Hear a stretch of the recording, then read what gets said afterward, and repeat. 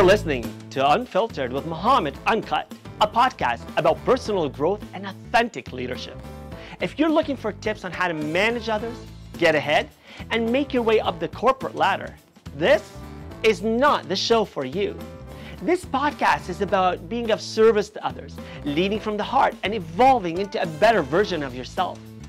Each episode brings you motivated stories about unfiltered leadership and authentic leaders, those who involve others, use their influence to amplify diverse perspectives, and inspire teams to achieve collective results.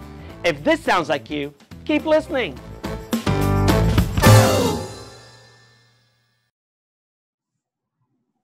Welcome to the Unfiltered Podcast.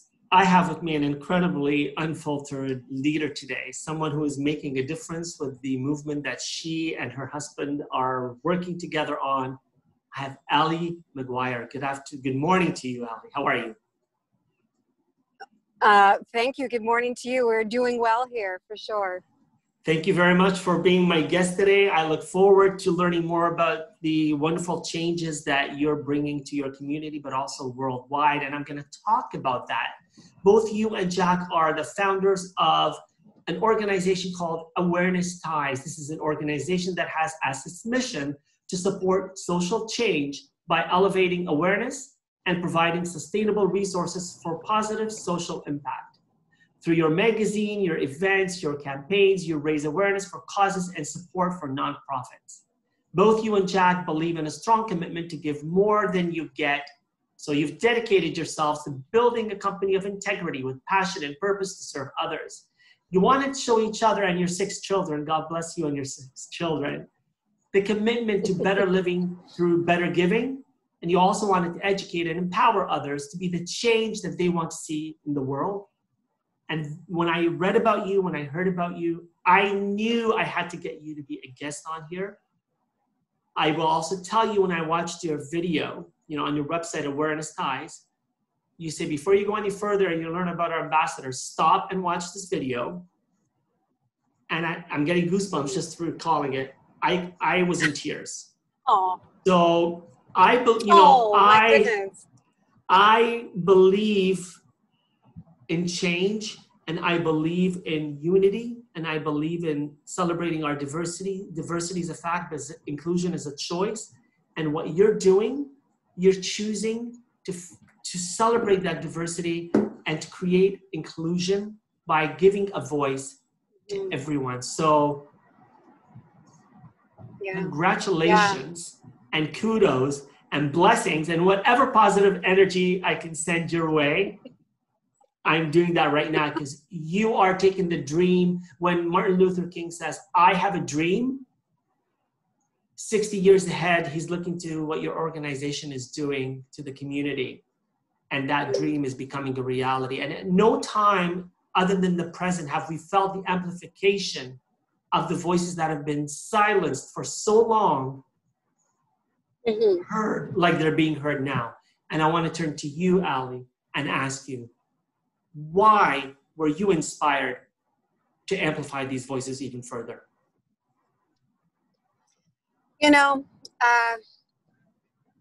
Because I think that they are needed to be heard.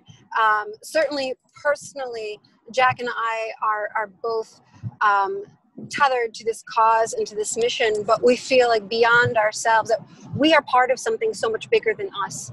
And we felt responsible for, if we saw the change that needed to happen, it was our duty to serve that mission and to serve that cause. And so, we both dedicated ourselves, our lives, to being that change that we would like to see, that change that we would like to support. The video that you referenced on our website, and thank you for taking the time, the intermission, as it were, on our homepage to listen and to watch. And that poem, Let America Be America Again by Langston Hughes, such a beautiful piece. And I felt so honored just to narrate that and to use my voice to support his and to support the voices of so many that, as you were saying, for too long have gone unheard.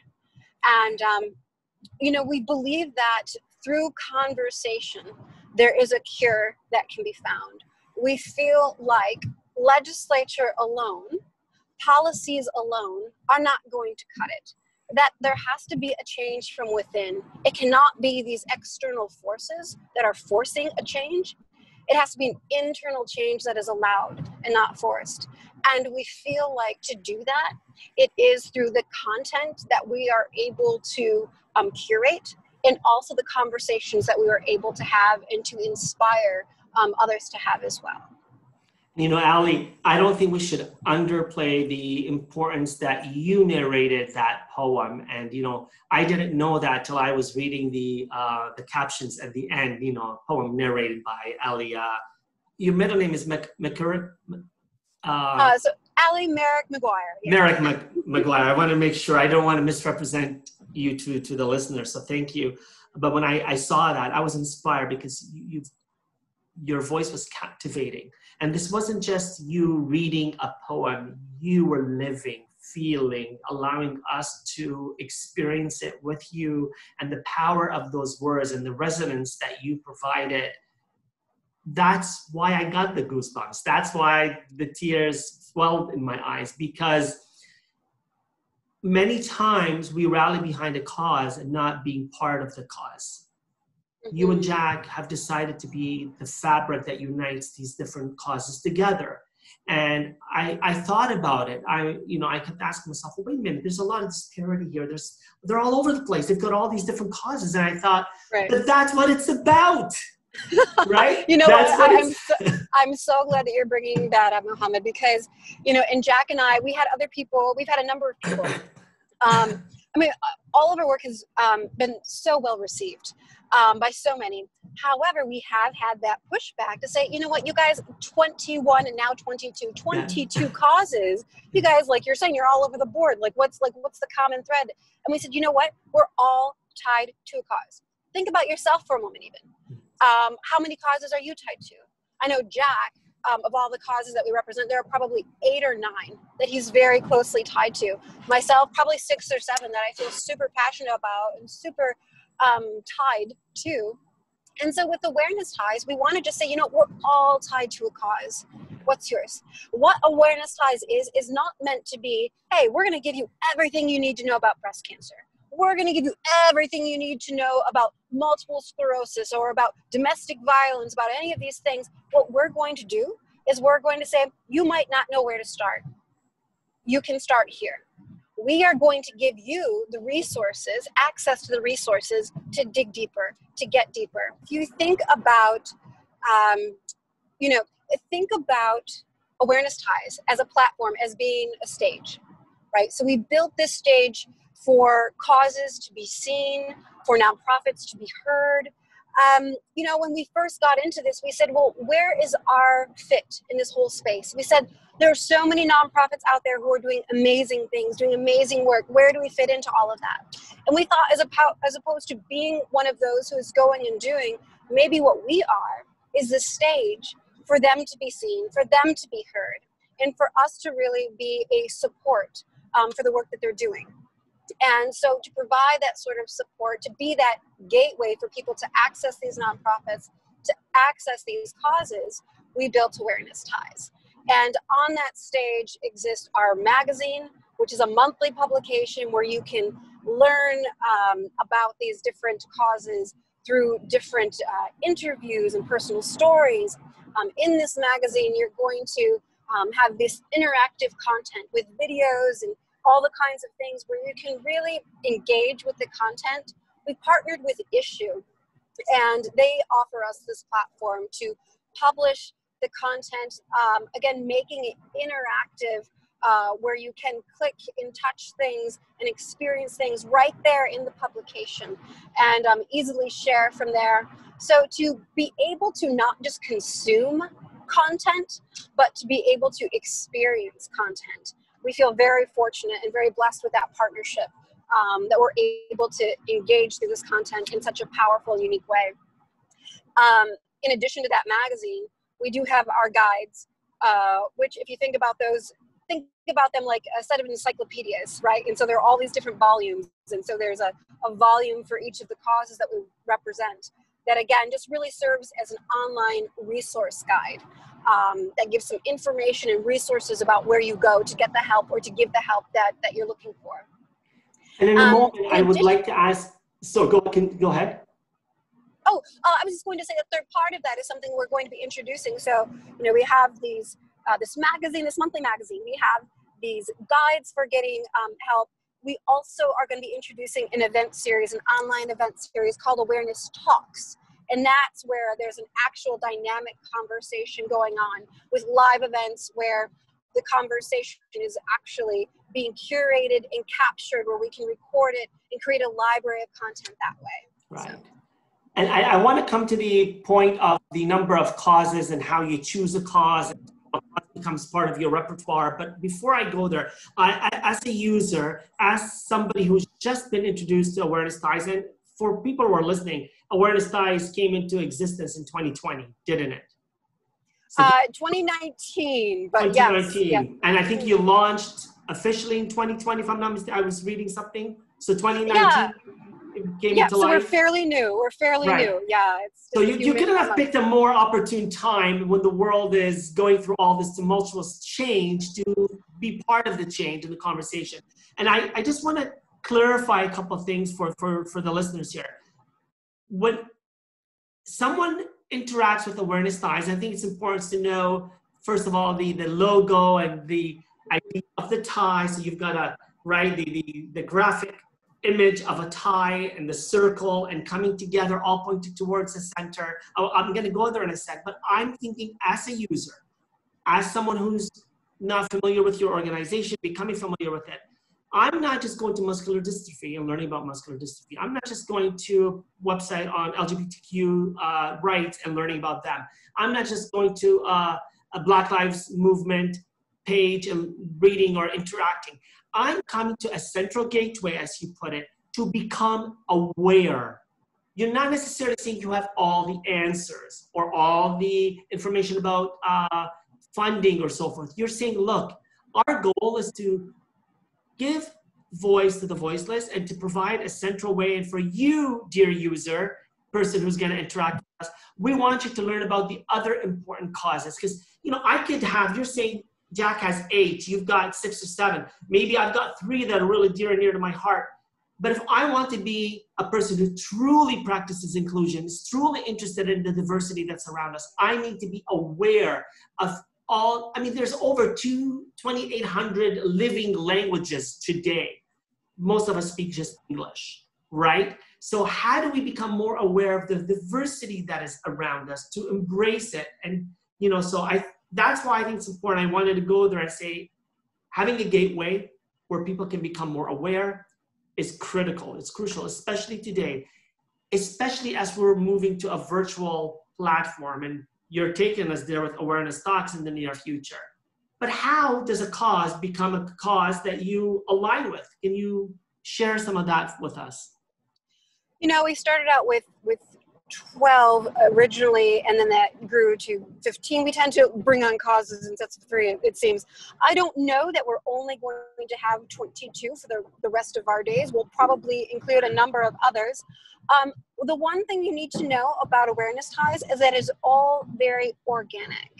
And so every cause we've brought on, every organization that we've included in this, every ambassador, because for every cause we have an ambassador that shares their story and serves as the face of that particular cause, has happened in a very organic way. So, you know, we started out with this original collection of causes, and the collection has just grown and grown as there has been a demand, as there's been an interest, as Jack and I have been personally interested. So we've just allowed it to sort of grow itself, and we've just sort of paid attention to the needs that we were hearing and beginning to address, and that number will probably continue to grow. That's good. We want that awareness. You know, 2 years ago when I stood on the TEDx stage and I spoke at Traverse City, I spoke about racism. I spoke about my experience with being marginalized as a Muslim. It was a very personal talk, but that doesn't mean that other people who come from a marginalized community have been othered throughout their life, have felt racism and discrimination, don't go through the same. So it resonates. So, maybe people in the audience, it was a fairly white audience, small city in northern Michigan, but very, very enlightened group of people. I love, they became a second family in Traverse City. But it was very much a white audience. Mm-hmm. As TEDx audience tends to be, they're very educated and enlightened, and they always have the opportunity to learn more because they want to learn more. And that's what you're doing too, is you're bringing those stories and you're giving them focus, and you're asking people to listen and to learn and to love.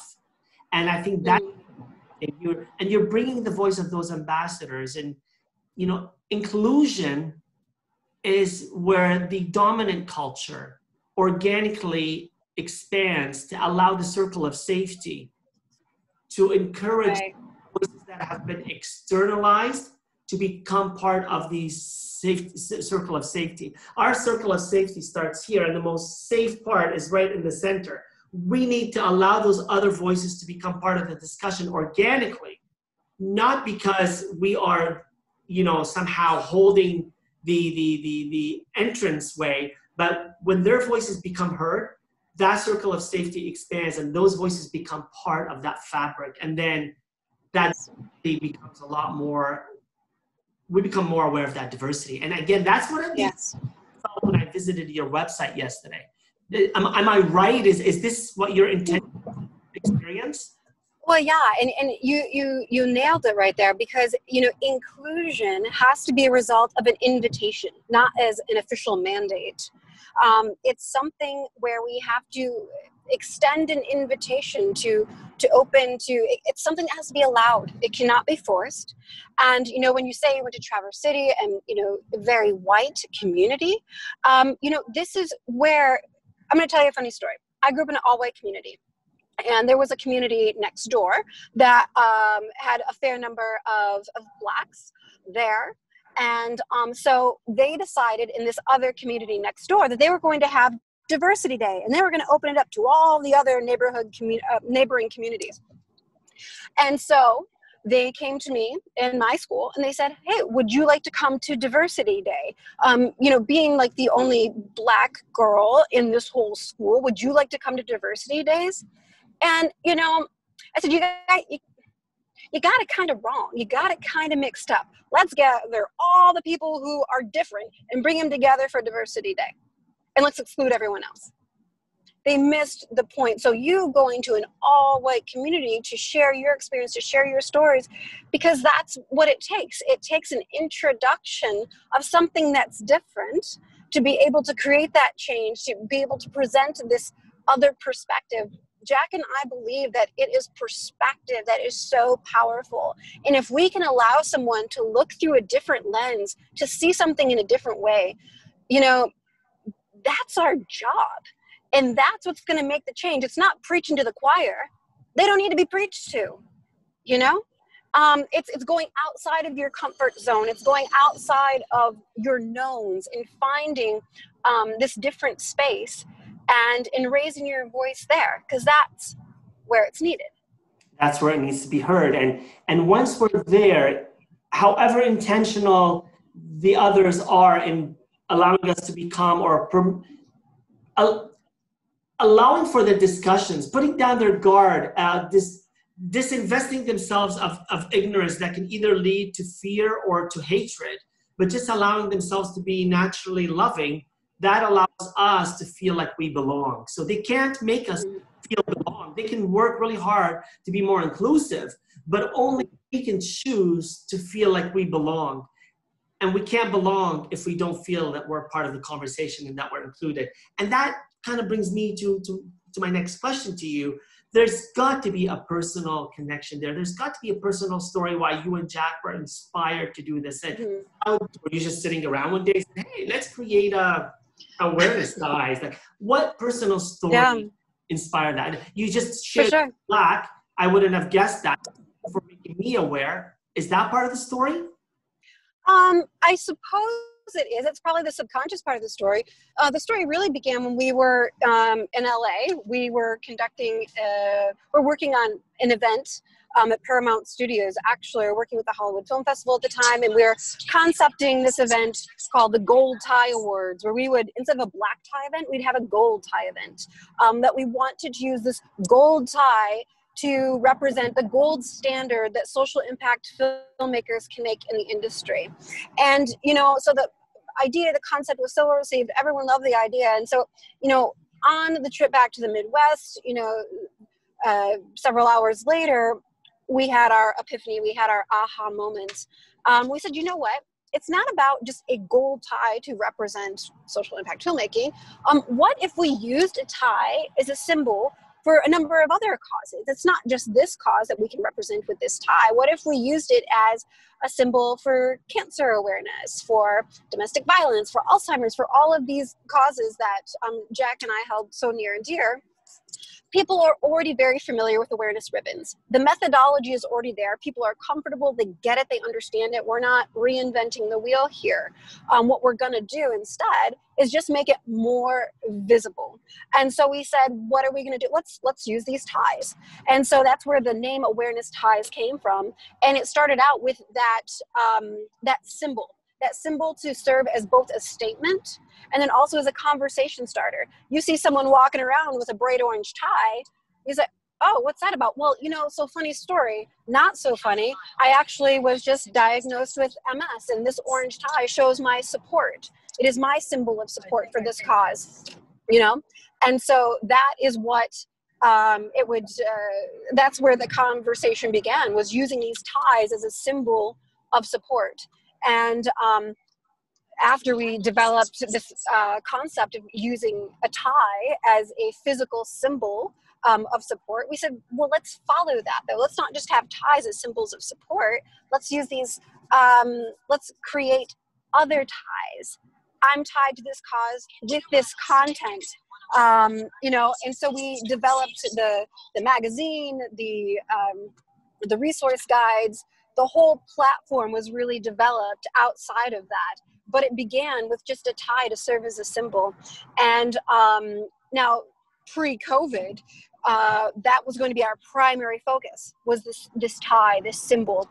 And we were going to use that to use as a fundraiser, where you'd be able to go to an event and you could you know, purchase this tie, and the proceeds would go to fund the organization that we'd be partnering with, or go into schools, and the schools, as opposed to selling, you know, candy and chocolates that are just going to rot your teeth anyway, why not sell this symbol of support and have all the kids wearing these ties to, in a unified way, support the cause, right? And so that's still on the docket. But because of COVID, we had to pivot, as everybody has, and our pivot was just to focus on the conversation. We'll get back to the actual ties that you wear, but right now it's the words that we share. And so right now we're focused on the content. Allie, what you're doing now is you're focusing on raising awareness. I mean, I got to know about you because of Mary Henderson and her magazine, and I read about it, and I was inspired, and I'm like, wait a minute, I need to learn. So COVID is happening for a reason. We could choose to act or it upon, and you know what you're doing is saying, okay, I get it, COVID's happening, but life won't stop, and raising awareness and knitting us together through awareness isn't going to stop. So how do we use that word? How do we pivot? How do we the word just differently? Because we are going to come back into these social spaces, and this is going to cause us to be more responsible, more aware, more committed, right? And that tie that we celebrate back into a physical space is going to have such a much louder resonance with seeing that bright orange tie or whatever color and say, there's a story there, right? Yes, absolutely. You know, you're being a great role model for your 6 children. You're being a great role model for the ambassadors and a great ally. And I think it comes to this, you know, conversation about allyship, right? Yes, absolutely. We tend to all know or feel, I don't know what it's like to be Black. I don't know what it's like to be LGBTQ. I don't know what it's like to be white. I don't even know what it's like to be a female Muslim. I know what it's like to be me. The only what it's like to be something or someone else is to step out of my fear, to go beyond my And sometimes I think it's comfort and then fear. I think, I'm going to start re-looking at this and challenge that it's first our fear zone and then it's our comfort zone. I've always had it, they talk about you getting your comfort zone, then you move into your fear, and then into your growth. I think we all start from a place of fear. We start unknown and ignorance, and that leads us to comfort and ignorance, and just or it takes us into hatred and discrimination. Right? And so I think we start from fear, but the other side of fear is love. So if we can quickly pivot to love, we know that we're going to go to a better, more inclusive place. And, your story is inspiring. It's even personalized. I'm glad you decided to share that, you've been recently diagnosed with multiple sclerosis, MS. Yeah. And sending you blessings and positive energy for, thank you. Right? But you manifest what you preach, or not preach, you manifest what you talk about and what you share. Well, and it's, I think it's finding what you find what you seek, I think, at the end of the day. And so when diagnosed with MS, that's a thing, right? When diagnosed with MS, I had a choice. I could sit there and be sad and be scared, or I could say, I'm going to use this. And so how can I use this? How can I find the win? You find what you seek. And I wanted to find a win. And it wasn't just a win for me. I wanted to find a win for something bigger than me. And so I said, okay, if I'm going to be diagnosed with MS, I'm going to use that to benefit others. And so the win I found in that was to be able to say, so trying to just give some thought about that. Like, how can I find a win? How can I make this? Someone gets diagnosed with MS, like, where's the win? And I said, but this gives me an opportunity to see through a different lens. So through the power of that perspective, there's a win to be found. And so I found it by saying, not only am I going to be the founder of this company, but I'm also going to be an ambassador. I'm going to be the official ambassador for multiple sclerosis awareness. And so that was the decision. That was the win. It was finding the win, and so I think it's one of those situations where, when you look at like the back in the day, there was the hair club for men. I'm not just the president, I'm a member. And so, here I can say, hey, I'm not just the founder, I'm an ambassador as well. And so Jack and I truly live and breathe awareness ties. We do believe that through diversity, we can construct our unity. So unity in diversity is what we believe in. And that's why we've created a multi-cause platform, probably the first of its kind. And that's why we're all in to create some really positive social change that's sustainable because of the content that we produce and the conversations that we curate. We're inspired, impassioned to do these things. And we look to inspire others to do that as well. And it's contagious, and you're creating a ripple effect, and the more you tell your story, and I'm very honored to have shared your story here. People say to me, okay, what is your podcast about? Unfiltered Leaders, right? Wait a minute, this story isn't about somebody in a corner becoming a better people leader. This is about who's making a change in the community, becoming a better person themselves so that they can become a stronger, more resilient person who can inspire others to be better, right? And this to the point of the podcast, because I could talk to you for hours, and I hope that we have future opportunities to connect. But I would like to ask you if you could share one piece of enlightenment, whether you want to call it advice, enlightenment, nugget of wisdom with the listeners. I call it the unfold. What would your piece of enlightenment be? What would you tell them to help them become a better person, stronger, more resilient self? I think actually very much aligned with the name of what you've got going on there, it would be to remove the filter. Jack and I, with what we've produced, is a very unfiltered concept. It's one that is rooted in authenticity, in integrity, and in doing so, I think we have found empowerment there that is unquestionable and undeniable. I think that in removing the filter, you're able to reach so many more just by being authentic and being original. And the only way to do that is to remove that filter and just to be raw and to be real. And so that's the advice that I think Jack and I would like to share with everyone. Thank you. And I can't tell you how touched I am that you really shared your raw and authentic and down-to-earth, unfiltered self. Sending you all the blessings to you, your children, and to Jack. And this is just the start of a relationship. So I look forward to continued conversation. Part of the awareness that you're tying us together with, and to become an ally. So thank you very much. And I wish you all the best. Thank you for being my unfiltered guest today. All the best. Thank you so much for the time. We really appreciate it. Thank you. Thank you for listening to Unfiltered, the show about authentic leadership and personal growth. Like what you heard? Click subscribe, share it, and tell a friend about it. And don't forget to leave a rating.